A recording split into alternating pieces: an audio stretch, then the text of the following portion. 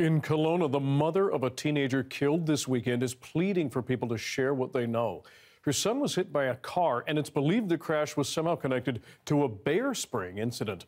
Tanya Fletcher joins us now with more. Tanya, what more do we know? Well, Dan, mystery really does surround what is now considered a homicide investigation, and it's really unclear how the events that unfolded are all connected. What we do know is that in the middle of the afternoon on Saturday, something happened involving a group of teens and that a number of people were bear sprayed. It was in the neighborhood of Rutland, and Kelowna RCMP were called to a park in that area around 4 p.m. While they were responding to the bear spraying incident, officers also received reports of a young man struck by a car nearby. He was rushed to the hospital in critical condition and later died. Investigators say evidence indicates that he was connected with the earlier bear spraying incident, but they won't reveal how.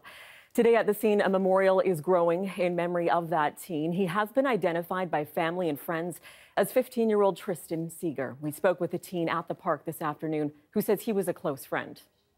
I known him for 3 years, but it felt like a lifetime. Yeah. He was 15, and he lived 3 lifetimes in the 15 years he was alive, but you should have lived way more lifetimes than that. And Tanya, we've also spoken with the mother of the victim. What is she saying?